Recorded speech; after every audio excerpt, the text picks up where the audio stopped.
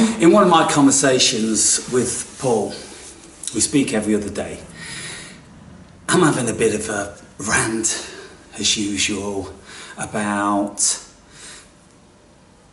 everybody not saying anything really of any substance.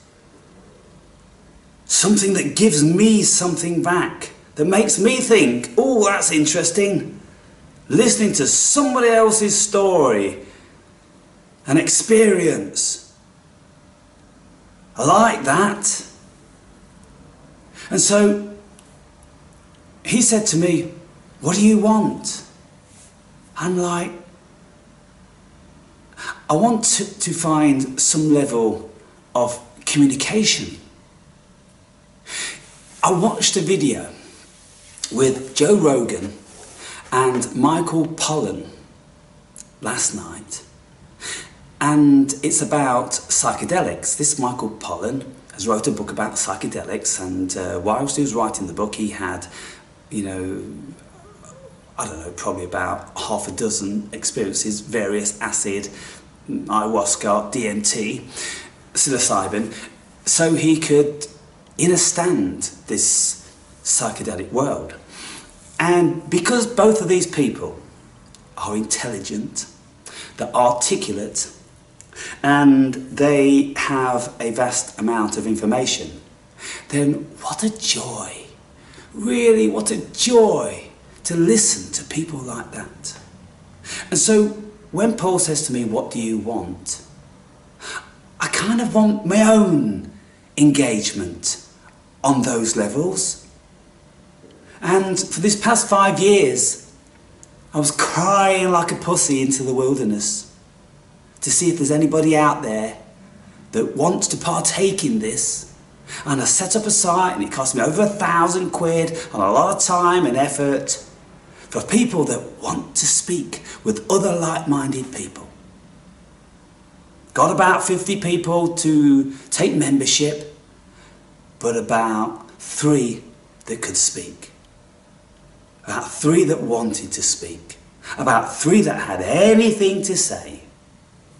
Okay, so there was a few more than that. But it felt about 3 because they're so far and few between. I just kept looking at the site every day. Nothing. Nothing. Nothing. I put out a video requesting people to come and Skype with me. We can talk about anything.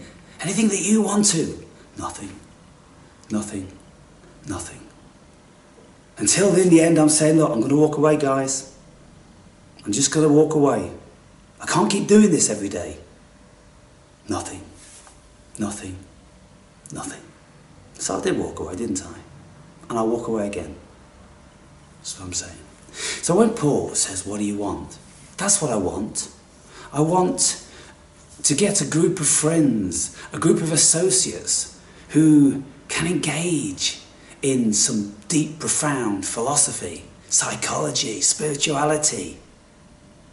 And then other friends can go, that was a great conversation. Maybe I can speak with that friend of yours or that viewer. Yes, that's what I want. But I don't know whether it's something about me that I just repel every single person almost. Other people seem to manage to be able to get people to come forward to have a conversation. Not me. Maybe that's my destiny, just to be crying all the time. So, Paul also told me about this, this video that he watched, and it was a beautiful analogy. What it was about this old guy, and it's set in the 1800s. And you know when you used to have these old lanterns, these kerosene lanterns, and so picture this, you got this old guy with like maybe a buckled top hat on or an old flat cap on and all his dark, dingy, threadbare clothes and his long nails, all dirt underneath them, and his wrinkled face and all his beard and shit going down, and he's walking around the town centre holding this lantern, and he's looking like this.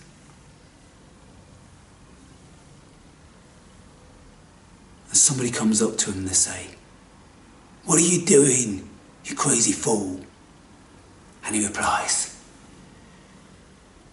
"I'm looking for the human being. Anybody seen any?" That's what I'm doing.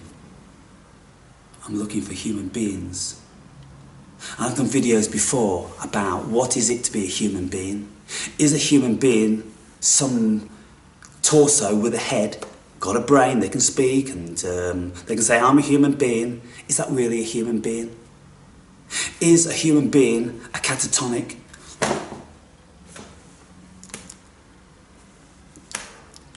Is that a human being? Is a human being a mass murderer? When people go, "Oh, he's a monster!" Is he a monster or is he a human being? Is this creature that's all twisted and contorted and like this, and they can't communicate, is that a human being? What is a human being? I'll go a little bit further. People can look perfectly human, and yet this doesn't work. Little more than an ape. This doesn't work. Little more than a parrot. "Pretty Polly! Pretty Polly!" Or a few other lines that they've been taught, and all they do all their lives is repeat. Is that a human being?